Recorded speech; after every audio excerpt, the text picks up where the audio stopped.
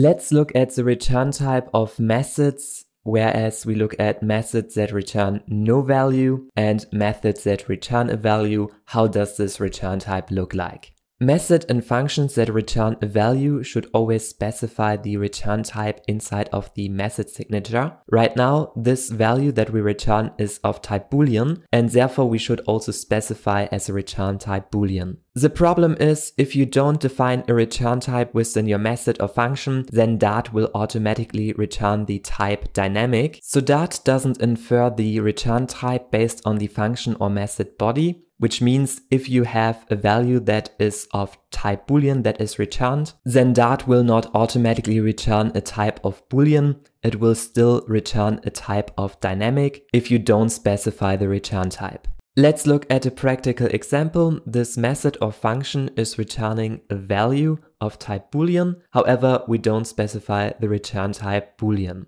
Now, if you call this function within your code, you can still put this value that is returned inside of this Boolean field. The big problem is that our function is not type safe, so we can also put this Boolean value into other types such as integer, string, and so on. This works only without compiler warnings because our function returns the type dynamic. If you run your app, then your app will automatically crash because you cannot put a Boolean value into an integer type or string type, and the compiler is not warning us right now because we have not specified the return type. However, if you specify the return type, then you see that the compiler is warning us because we cannot put this Boolean value into other types such as integer or string, and therefore the compiler is warning us. So far we have learned it is important to specify the return type of your method and functions so that the outside world can securely access these values. Another advantage is if you forget to return a value from this function, then the compiler will automatically warn us that this is not working.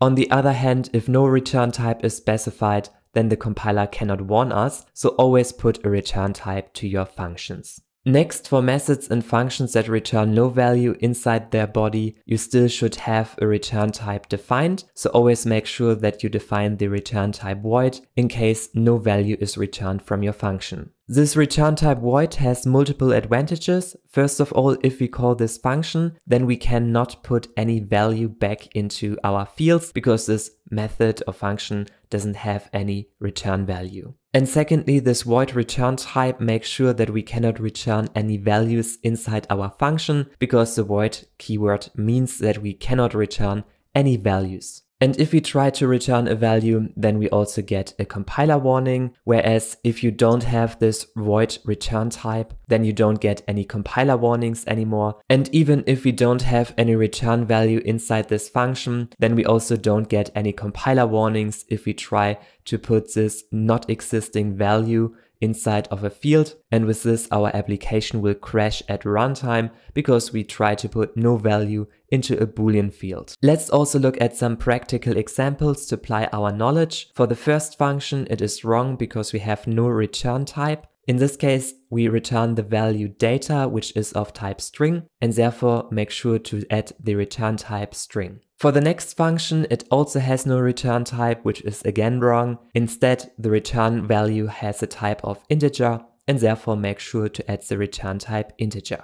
And finally, this function has no return value, and therefore it is also wrong to not specify any return type. Make sure to specify the return type void because we don't return any value.